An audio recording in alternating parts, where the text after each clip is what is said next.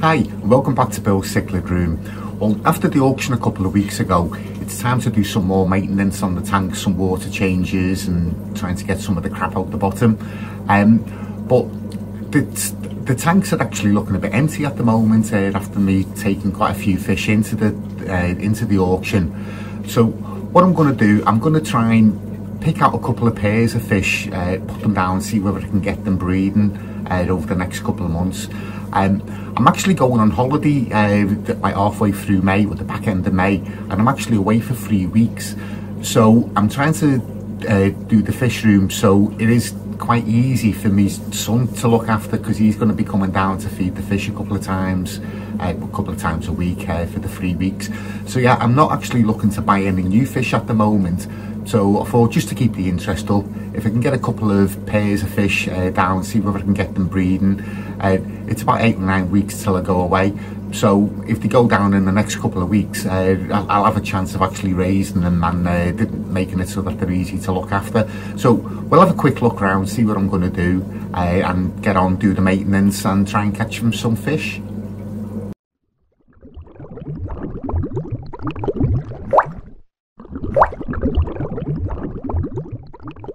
Yeah, so I've only just put the lights on, so all the fish are hiding at the moment. But this is the grow out tank with the cichlid, with the chocolate cichlids in there. So yeah, it needs a good old clear out. So I'll get doing that. And what I want to do is put the Phryctes in here, the Phryctes ellioti, as they used to be called. The Macupinus as they're called now. So this is the Phryctes. So if I can catch all these and put them into that bigger tank to grow on, I might be able to get a bit more size on them. But that's going to leave this tank empty then. And the one next to it, that's actually empty as well. So what I'm thinking of doing is the Cryptoheros spilaris and the Cryptoheros cutteri. If I can put a pair of those in each one of these, it should be big enough for them to actually do some breeding. Yeah, so see how we get on. So yeah, put some sand down. So what I've actually got, when I'm siphoning out the tanks, I normally siphon it like into the bucket. So there's a load of sand in here. So if I clean that sand out and I can put a little bit of a substrate in there, some plant pots, and get it ready to settle. So yeah, it should do quite well. Like, this is the other tank that I've got. So yeah, I need to do a bit of cleaning up in here. But these are all the tetras that I got from the auction the other week. So what I'm thinking of doing is actually putting the pair of Nicaraguenses in there to see whether I can get those breeding again. So they're in this tank next to it. There they are, if you can see them through the glare. So yeah, if I put them in that tank and see whether I can get those to breed. So that'll be the Nicaraguenses. The glare's awful on this tank. Try and catch a pair of the spilaris.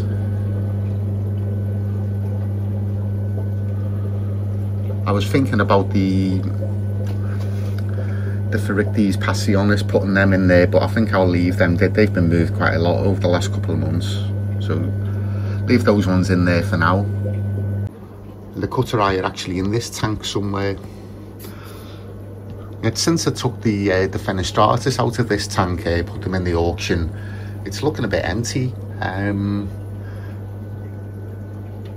There are quite a few fish in here, but you just can't see them, and just putting the light on doesn't help either. But yeah, to see whether I can catch the cutteri out of this tank and put them in to try and get them breeding as well. I think they have been breeding over the last couple of weeks underneath this piece of slate here. I have seen some fry in there. But yeah, I haven't been able to pull any of the fry to raise. And the other fish to move as well, it's the Parachromis Starlight, used to be the Lewiselli. So I've got one left, the other 4 I actually did sell in the auction. So he's in this tank by himself at the moment. So what I'm thinking of doing is taking them out of there and putting them in with the Tomosicladus fracii and the rainbow cichlids. A bit of a risk because he is quite big, but yeah, he doesn't seem to be very aggressive. And you'd be pleased to know as well the pectoral fin is growing back quite well if he'll turn round.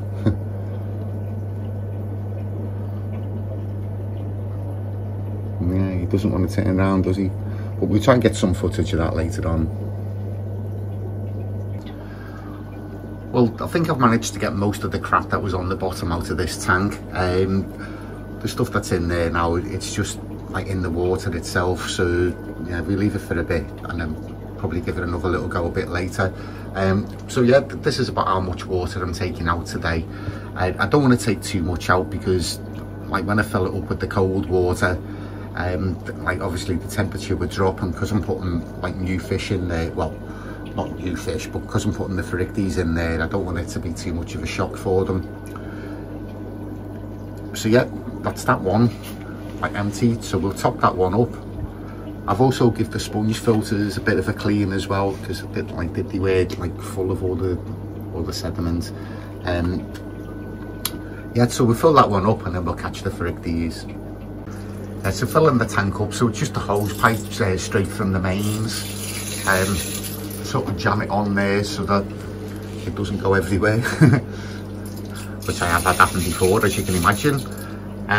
Yeah, so we'll fill that one up, and while that's doing, I'll get working on emptying one of the other tanks out. Well, it's a couple of hours later now. I've done all the maintenance on all the tanks, caught some fish.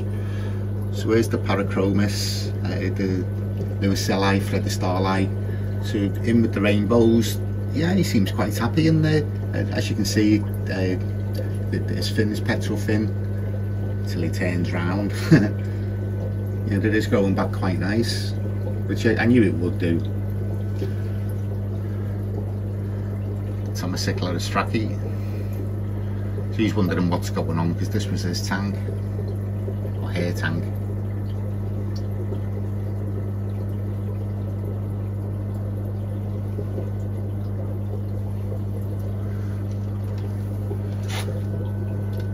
So I've caught a couple of pairs of fish.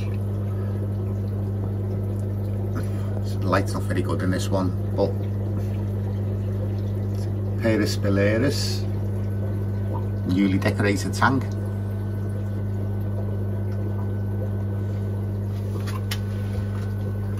Next to it, the pair of Cutterai. That's the female. Male's behind the filter. We'll get some more footage on this as the weeks go by once they settle in a little bit. So yeah, these tanks, they're ideal size really for breeding the Cryptohero species. So it's a 30-inch tank cut in half, or divided down the middle. Actually it's not, it's a 36-inch tank divided down the middle.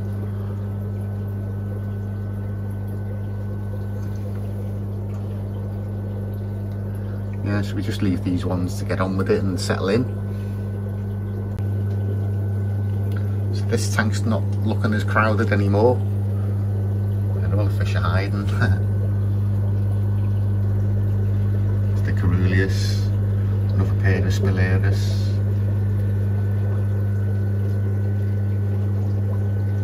Another pair of Spilaris, and the Passionis are in this tank.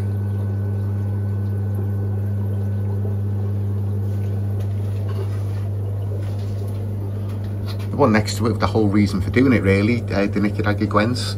So you get it in there with the different fish, all the tetras that I got at the auction the other week. The Bacilla tetras, the Black Widow tetras. The male hiding behind there, he doesn't want to come out just yet. The female colours on there, she's looking fantastic.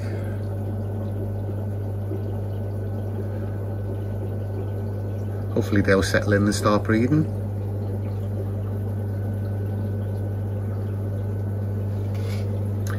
Yeah, so that's the third pair set up to breed.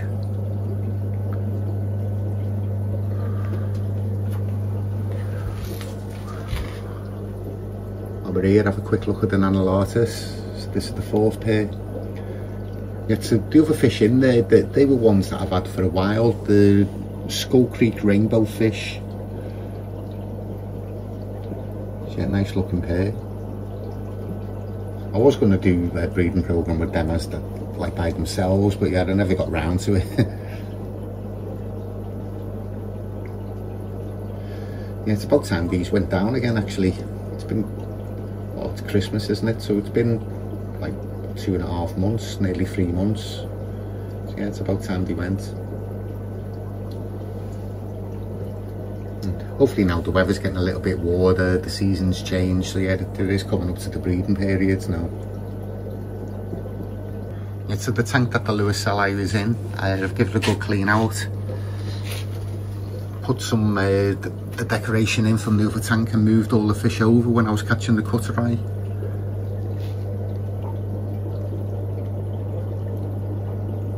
Yeah, there's one of them. There's not much in there, to be fair. There's another pair of cutter eye and a couple of the female Meneri, the Amatelania minori.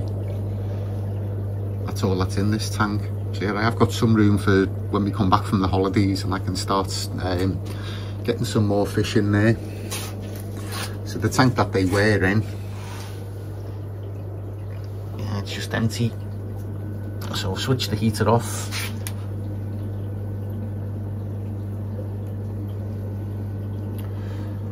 Alright, so I've got that one empty. This one empty. This is the one with the damper. This is Jacob. This is Jacob Fry is still in there. And the redhead tapperjass there in there as well somewhere.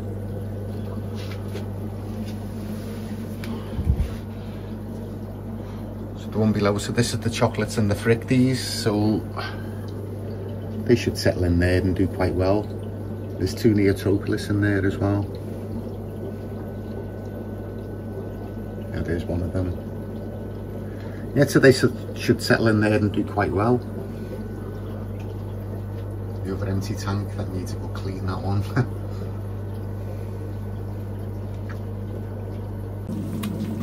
Yeah, so a busy Sunday morning, so that took about 3 hours all in. Yeah, so all the water changes on the tanks, caught the fish, moved them all around, set some pairs up, so hopefully they'll go soon. Yeah, so quite a productive morning for a change. So yeah, hope you like watching the video. Yeah, thanks to everyone that subscribed. I've met the milestone now of 1,000 subscribers, so I'll do more on that at the end of the month in the monthly vlog. And videos coming up, I've got quite a few questions now. I'll put a post up if anyone's got any questions, do a Q&A. So yeah, if you've got any more questions, just leave them in the comments and I'll get to them. So yeah, I'll do that video in the week, try and have a little bit of fun with it, and I'll see you all on the next video.